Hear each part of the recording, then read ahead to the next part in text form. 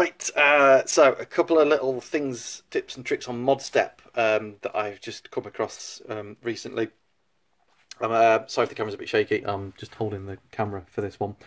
Right, one of the things I've found with Modstep is it can be a little bit glitchy when you're putting into audio apps into it.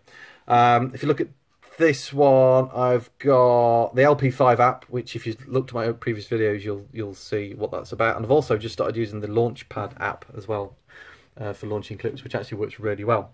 I found quite often, first of all, it can be a bit of an issue when you put a new track in. At the moment, it's behaving itself, right? If I put that in, I put the Sunriser in, it's actually loading it okay. I found in the past, a lot of times, it just crashes the app, and you've got to try it several times. There you go, it's opened it now. You've got to try it several times to get it working. The other thing I found was that when I first load up the app, let me just change my settings. Okay, right, so I'm just going to shut the app down. I'm going to close all of these.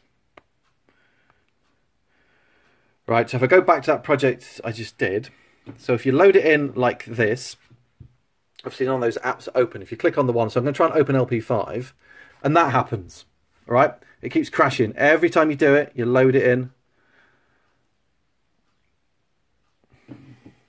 Wait for it to start. Right, let's try the Launchpad. Bang, crash, okay? Which is a real pain, but I found a way of getting around that if people are having the same problem as that. And this hasn't crashed on me once since I started doing this. So if you go to your settings, which is here, and then go on auto start plugins and turn that on. Okay, what will happen is if I just shut it down and restart it again, okay, what happens is it will load it and it will automatically start whatever plugins you've got or not. Now sometimes, again, it's a pain because I have to keep doing this several times. Okay, there we go, we've got it on. Right, give it a second. In the background it will load them. There's LP5 loaded by itself. Then we should get the Launchpad. There's Launchpad loading by itself. And then we should get the Sunriser. There we go. Okay, so that seems to work really well. As long as the app starts up first time, if you have it on that setting, it seems to sort out any kind of problems with that. And then the other thing I've just been messing about with is program changes. So I just load my current live set in.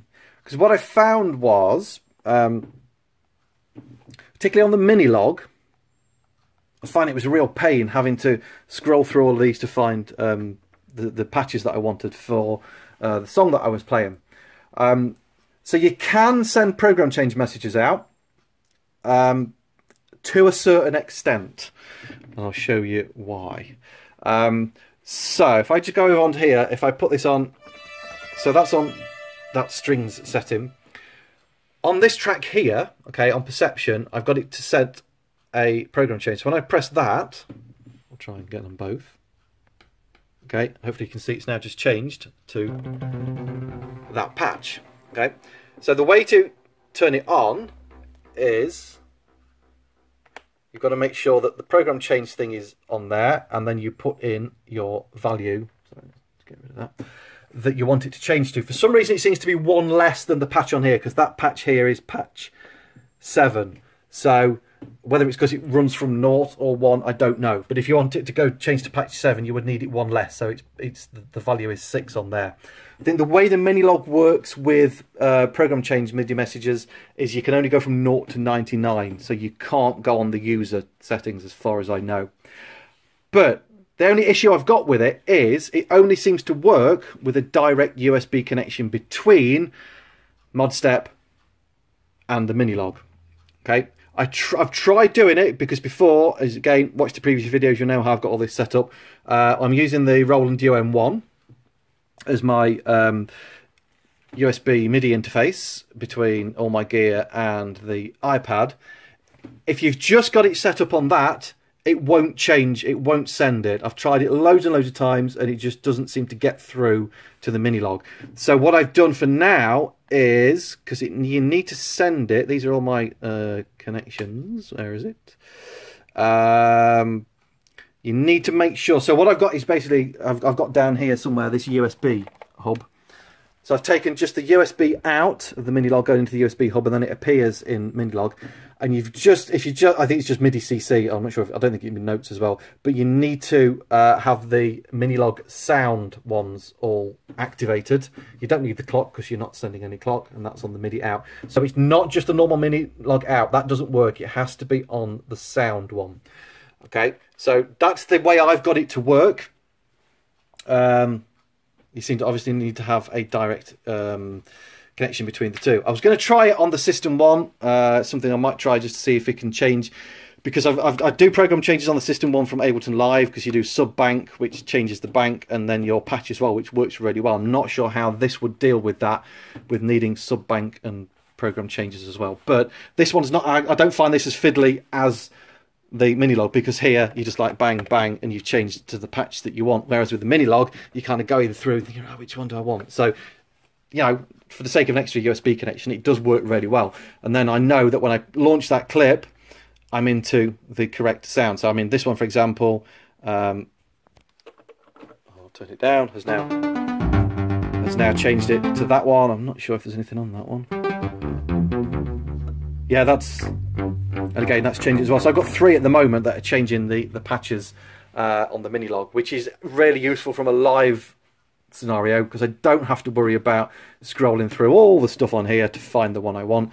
I just launch that clip and now I'm away with that. I might do another video on the Launchpad app as well at some stage. I'm not going to go into that now, but because I was using the LP5 app, which is pretty good and works quite well, but then I suddenly remembered the Launchpad app, because it's got effects and stuff on it as well, which is very cool. The basic version of it is free. If you want to put your own samples in, you have to buy an upgrade. I think it's $5.99 for that. And I've also got this actually syncing, doing the MIDI sync. I paid for the upgrade for that as well, I think, which is $2.99. So I'm actually at the moment controlling everything from the iPad, because that's sending out MIDI sync. But I might do a different video on that, because I don't want these to be too long.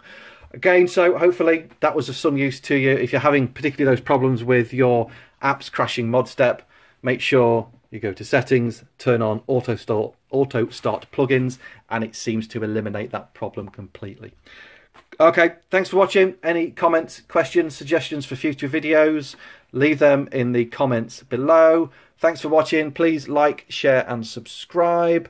Try and watch the adverts if you can. I know I say this at the end of every video, but I'm going to say it again anyway.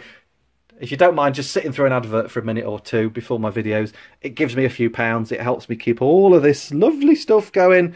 And as well, if you like the music I do, you know, try and stream that millions of times, or actually spend a few quid and go and buy it as well. Okay, thanks a lot. See you on the next one. Right, hi, just a quick additional bit to this video. I've realised I'm not in the studio now, hence the lovely pink background of my bedroom. Yeah, I realised there's one bit I just missed out on, the program changes. What you've got to make sure, there's my Minilogue one, is on, you need to go to your kind of your MIDI settings thing, which is that one there, and then that's down here where you map all your parameters that you can do. You've just got to make sure that program change is dragged in there as a parameter. Okay, so if I just get rid of that. Okay, so if yours looks like that, what you want to do is actually you've got the Minilogue template here, which I don't actually, half of those don't seem to be mapped properly, but just grab your program change, drag it into there, make sure it's turned on. So I think it's always on, but make sure you've got a line across that, and then it should work. You've got to remember to do that so it knows how to send program changes. Otherwise it won't do it. Okay, just a quick additional bit, just while I remember to do that bit. Alright, cheers.